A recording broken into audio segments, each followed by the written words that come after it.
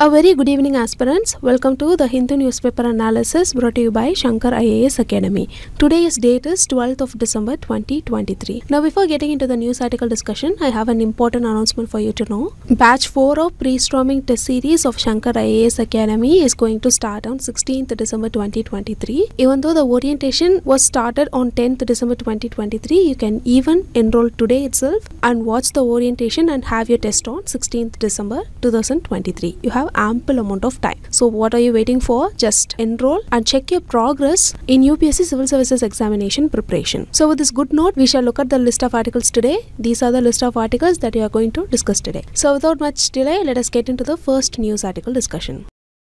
Look at this news article. As we all know, the recently occurred Michaung cyclone has inundated most part of the Chennai city. During flooding, the crude oil was mixed with the flood water in the Ennur-Manali region of Chennai. It is said that the oil was spilled from the Chennai Petroleum Corporation Limited (CPCL). The oil spill has adversely impacted the livelihood of the fishing community. It caused damage to the fishing nets and fishing boats. Apart from this, the fishes also died and floated on the water surface. So yesterday, the Tamil Nadu government's State of Oil Spill Crisis Management Group met to discuss the remediation of the oil spill. The group had directed the Chennai Petroleum Corporation Limited (CPCL) to undertake rapid mitigation efforts, and this is the crux of the news article given here. So in this news article discussion today, let us understand about some oil spill remediation methods. First, let us see the impacts of oil spill. See, crude oil is an ancient fossil fuel. We use crude oil to run our vehicles, then to generate electricity and to power large sectors of our economy. But when oil accidentally spills into the ocean or any other water bodies, it can cause big problems. For example, oil spills can harm sea creatures and result in loss of habitat. It also impacts local economies due to closure of beaches, waterways and commercial fishing. And the oil spill also makes seafood unsafe to eat. So quick remediation measures should be taken to prevent the harmful effects of oil spilling. Now let us see the important oil spill remediation methods. See, the first and most common method is the use of oil contaminant booms and skimmers. See, booms are nothing but temporary barriers made up of plastic, metal or any other materials. The booms act like a fence to prevent the oil from further spreading or floating away. After the prevention of further spreading, the oil can be sucked using skimmers. See, skimmers are machines that are specifically designed to suck up the oil from the water surface like a vacuum cleaner. Once the oil has been confined by using oil booms, skimmers can be deployed using the boats. The skimmers in turn remove the oil from the water surface. So this is the first method. The second important method is using sorbents. See, sorbents are materials that are used to absorb oil. They are made up of peat moss, straw, clay, plastic, foam or fibers. They look like sheets or rolls. The sorbent can soak up oil by absorbing them and prevents further contamination. This is the second method. The third important method is in situ burning of oil. See, in this method, the oil floating on the water surface is ignited to burn it off. This in situ burning of oil can effectively remove up to 98% of an oil spill. But the problem here is that the toxic fumes released from the burning can cause significant damage to the environment and marine life. The fourth important method is using dispersants. See, some chemicals have the ability to disintegrate oil. They are called dispersant or dispersal agents. The dispersants are sprayed upon the oil spill with the help of aircraft and boats. The dispersants allow the oil to chemically bond with water. This ensures that the oil slick does not travel over the water's surface. Also, they aid in the natural breakdown of oil components by microbes. The fifth important option is using bioremediation methods. See, bioremediation refers to the use of specific microorganisms to remove any toxic or harmful substances. For example, various bacteria, fungi and algae can be able to degrade petroleum products by breaking them into smaller and non-toxic molecules. So the bioremediation process also helps in remediation of oil spills. And finally, manual labor is also used to clean the oil spill. See, as the name itself suggests, this method requires handheld tools and manual labor to clean up the oil contaminants. It involves the use of hands or shovels to clean the surface oil and oily debris. So, manual labor is also one of the methods used in the remediation of oil spills. These are all some of the very important oil spill remediation methods that you have to know about. Make note of them. So, with these learned points, now let us move on to the next news article discussion. Look at this news article. The news is that Mr. Gautam Kumar, who is a school teacher, was allegedly kidnapped from his place of work and forcefully married at gunpoint. This is called the practice of Pakadwa Vivah. So in our news article discussion, let us see what is Pakadwa Vivah, its distribution, reason for such practice and consequences. See, Pakadwa Vivah means forced marriage or marriage of a groom by abduction. In case of Pakadwa Vivah, the groom is abducted by the bride's family and is forced to marry. Here note that in Pakadwa Vivah, neither the consent of the boy nor the girl is taken for marriage. This practice is prevalent in Bihar. Districts like Begusarai, Lakhisarai, Munger, Kagarai and Nevada in the state are considered hotbeds of Pakadwa Vivah. According to Bihar State Crime Records Bureau, 70,194 forced marriage cases were reported in the state in 2020. So, here comes the question, why does this practice start? See, believe it or not, these Pakadwa marriages were organized as a social initiative. Eligible bachelors in Bihar, like all other states of India, ask for a huge sum of money as dowry. The higher the caste, the better the job, the more the dowry. But Bihar is one of the poorest states in our country. Bihar's per capita income for 2021 to 22 was 54,383 rupees against the national average of 1,50,007 rupees. The parents of the bride most often will not be able to afford the huge dowry demanded by the groom and their family. So to marry their daughters to employed men, especially eligible bachelors, the parents of the bride started the practice of Pakadwa marriage. This happened in the 1970s and 80s. Since the 1990s, this practice has been taken over by criminal gangs. The parents of the bride started employing criminals who abduct the groom at gunpoint and force them to marry their daughter. So we can summarize that the main reason for such practice still exists is because of the prevalence of dowry and lack of employment opportunity in Bihar. In addition to these two reasons, lack of reporting of this matter to the police for fear of violence and societal pressure is another reason why this practice is still prevalent. Finally, before concluding, let us see the consequence of such a practice. See, as I mentioned already, in Pakadwa Vivah, neither the consent of the boy nor the girl is taken for marriage. So due to forced marriage, both the bride and groom would be traumatized for life. There are also cases where they would be able to lead a normal life as well. So these are all some of the important points that you have to remember about Pakadwa Vivah. You can use this as a case study wherever in your mains answer paper. So with these learned points, now let us move on to the next news article discussion. This text and context article is about a report published by the Financial Stability Board (FSB). So the report is on multifunction crypto asset intermediaries. Here, multifunction crypto asset intermediaries is basically a cryptocurrency trading platform. The report seeks to enhance cross-border coordination and information sharing among local authorities. This is to effectively regulate and address gaps in multifunction crypto asset intermediaries, in short called as MCIs, operating globally. Now remember this term MCI, it can be asked in preliminary question. So this is the crux of the news article given here. In this context, let us see some points about Financial Stability Board (FSB). See, the FSB was established in 2009 after a G20 summit. The FSB replaced the erstwhile Financial Stability Forum. Its headquarters is located in Basel, Switzerland. The FSB is like a global watchdog for the financial world.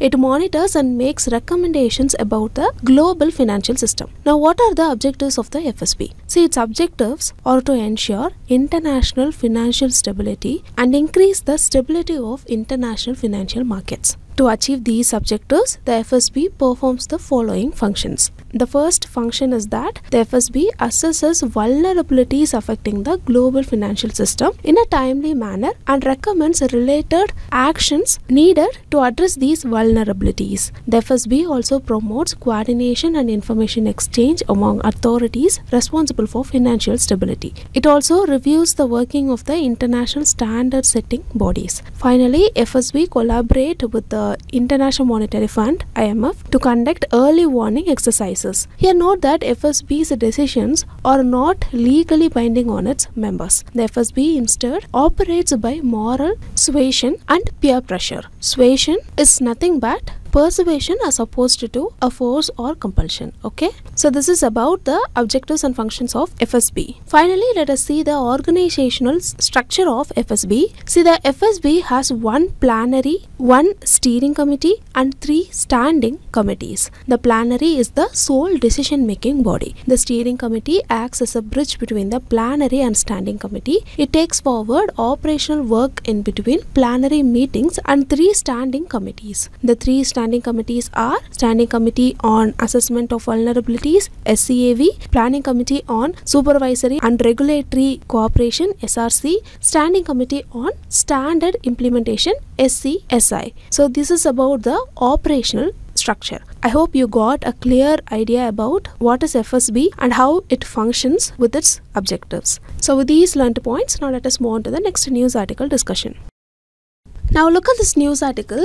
Recently, the Supreme Court upheld the power of the President to abrogate special status of Jammu and Kashmir under Article 370 of the Constitution. The court held that the President has the power as the special circumstances warrant a special solution. So this is the crux of the news article given here. In this context, we'll write an answer for a mains question related to this judgment of Article 370. So while discussing the mains question, we'll also cover some of the important points that is mentioned in the news article as well. Let me read out the question for you. Jammu and Kashmir does not have any internal sovereignty and Article 30 is only a temporary provision. In the light of this recent Supreme Court judgment, analyze its implications for Indian polity. See, this question can be asked in GS paper 2 and it comes under the syllabus topic Issues and Challenges Pertaining to Federal Structure, Devolution of Power and Separation of Power. Now again have a look at the question. This question is a straightforward question. It asks you to analyze about the Supreme Court judgment and its implication.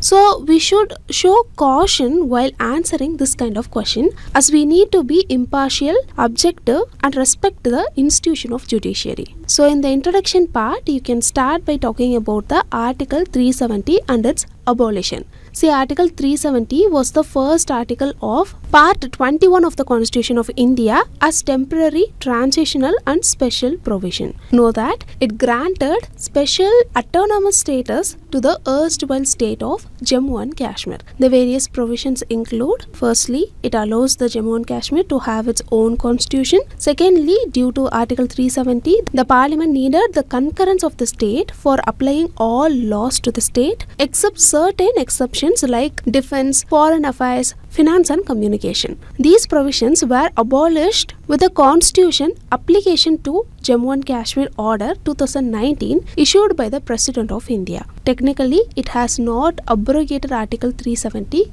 completely. On the other hand, it withdrew the special status of Jammu and Kashmir. So you can write these points in the introduction part. Now moving on to the main body of the answer. Here you have to analyze the implications of the judgment. Firstly, you can write about federalism. See, the judgment made a conclusion that when a state is under President's rule, Parliament can do any act. Note that such act can have irreversible consequences on behalf of the state legislature as well. This interpretation could pose risk in the future. It could be used to undermine the rights of states and basic structure of the state. Now secondly, with respect to the misuse of the President rule, know that before abrogation of Article 370, the Union government introduced president's rule in the state and made the governor as a substitute for the elected assembly. This has two issues. One is the governor is the representative of the union government in the state.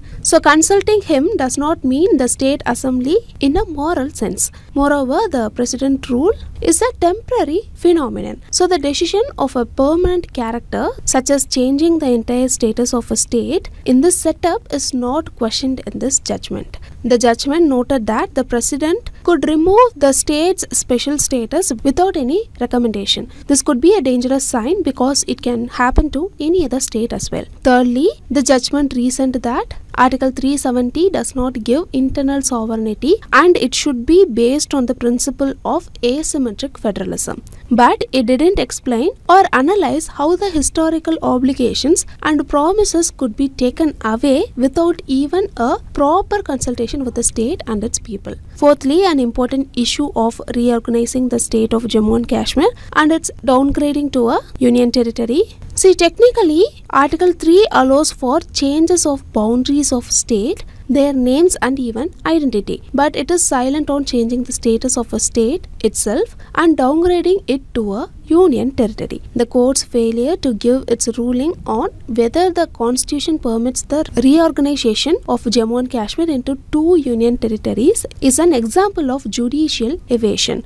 The judgment avoids this issue by simply accepting an open-ended promise from the government with no specified date that statehood will be restored. Fifthly, one of the judges proposed a Truth and Reconciliation Commission. This called for an analysis of the suffering caused by both state and non-state actors. Moreover, this should be based on the non-partition communal lines, but we need to see whether this will be implemented. Finally, even though the court held that the Constitutional Order 272, which changed the meaning of Jammu and Kashmir Constitutional Assembly and Jammu and Kashmir Legislative Assembly as governor, this conclusion did not affect the outcome of the judgment. This is because the court held that the recommendation of J&K Constitution Assembly was not necessary for the President to declare Article 370 as inoperative. This observation could be also open to interpretation for the future government. So you can write these points in the main body of the answer. Now coming to the conclusion part, here you can write like, abrogation of Article 370 in itself would not solve the Kashmir issue. There should be a balance of both security-oriented approach which curb the radicalization of the youth and reducing the terror attacks and the developmental approach which aims to improve the growth of economy, reducing poverty and etc. There should be policy of conciliation with all the stakeholders of the process like the regional parties, the civil society organizations, etc. for a holistic development. Moreover, we should follow the strategy of Insaniyat, that is humanism, Jamhuriyat, that is democracy, and Kishariyat, that is Kashmir's legacy of amity. So this way you can conclude the answer for this question. So these are all very important points. It can even reflect in 2024 mains question. So make a note of it right now and revise it frequently. So with these learned points, now let us move on to the next part of the news article discussion, which is the preliminary practice question discussion. We have only one question for practice today. Now look at this question. How many of the statements mentioned here about Financial Stability Board FSB are correct? 4 statements are given here. First statement says it was established in 2009 at the G20 Pittsburgh Summit. This statement is correct. Statement 2 says India is a member of FSB. This statement is also correct. India is an active member of FSB. India has 3 seats in its plenary represented by Secretary, then Deputy Governor of RBI and Chairman of SEBI. So this statement is correct. Statement 3 says it is hosted and funded by the Bank for International Settlements. This statement is also correct. BIS is like a bank for central banks around the world. It helps these big banks work together and assist in managing and coordinating financial activities between countries. So this statement is also correct. Now look at this 4th statement. Its decisions are legally binding on its members. This statement is incorrect. It is not legally binding on the member. So the correct answer here is option C, only 3. So So displayed here are the mains practice questions for you today. Just go through the questions and try to answer it in the comment section. With this, we came to the end of the news article discussion. If you like the video, hit like, do comment, and don't forget to subscribe to Shankar IAS Academy YouTube channel. Now thank you so much for listening.